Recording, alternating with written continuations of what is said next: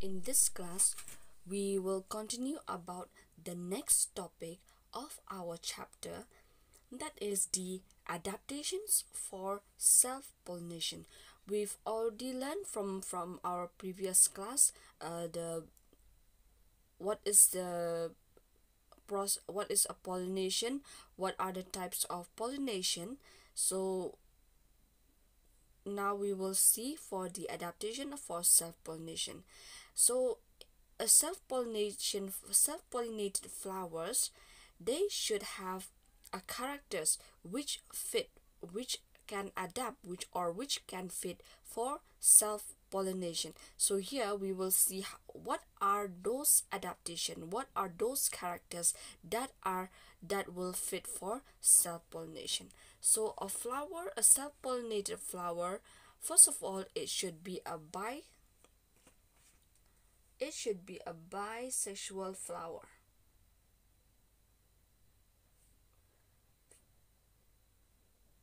Bisexual flower, because if it is not a bisexual flower, obviously it will have it needs an agent or a pollinators for pollination.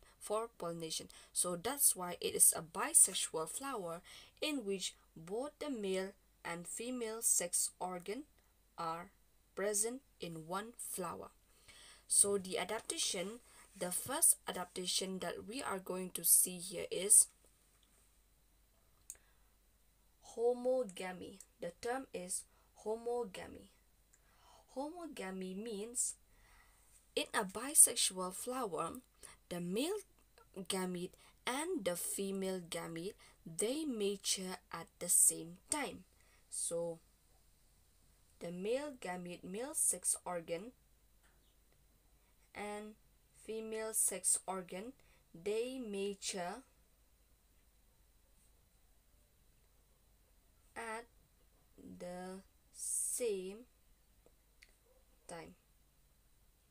They mature at the same time. So this is one adaptations for a pollinated flower. So the next adaptation is cleistogamy. Here cleistogamy means the male sex organ and the female sex organ are enclosed inside a flower. Cleistogamy means closed flower. Example of cleistogamy is oxalis, viola, etc. So the third adaptation is geocarpy. In some plants, in some flowers, there are some self-pollinated flowers. Example, Arachis hypogaea, which is the groundnut,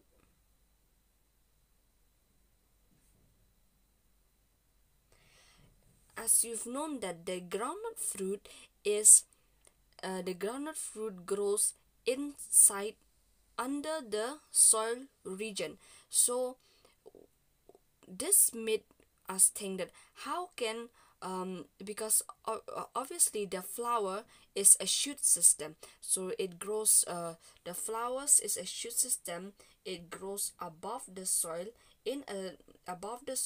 but here how come the fruit is inside the soil? So here we'll see how it is. So suppose this is a female flower, this is a gynoecium, this is the ovary, and this is the thalamus. The region which touches the ovary wall to the thalamus is known as a pedicel. So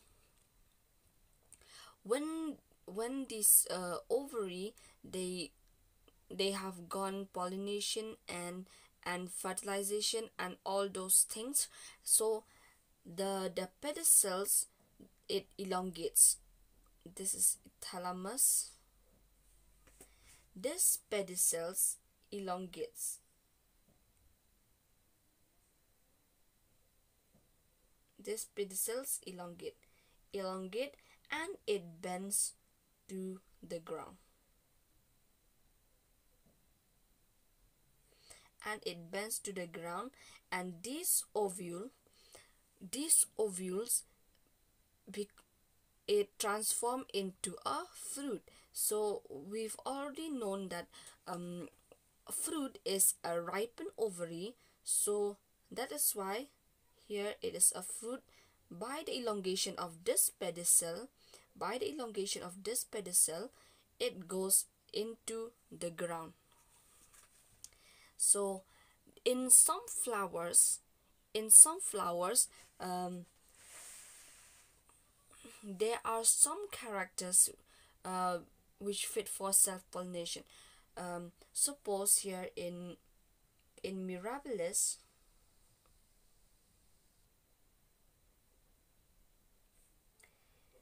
the anther bend to the stigma.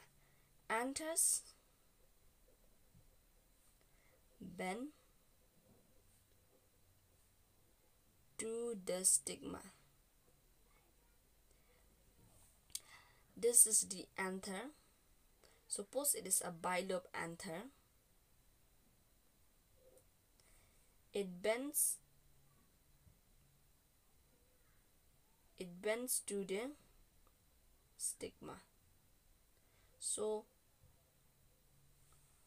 of course it has to go a self-pollination. And then next, in Solanum tuberosa,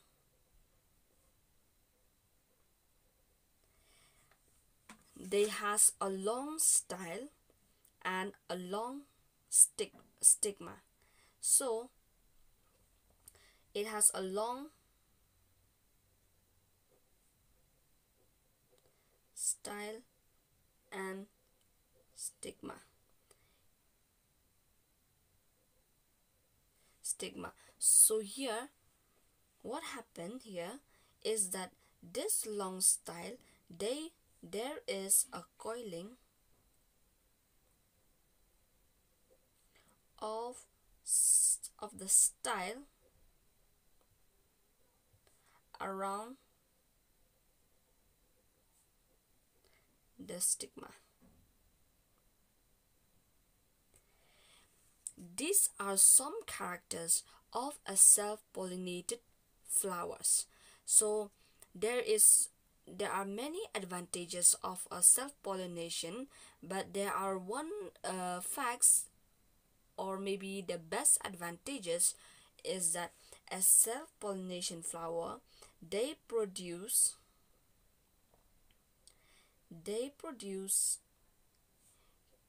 pure line of plants.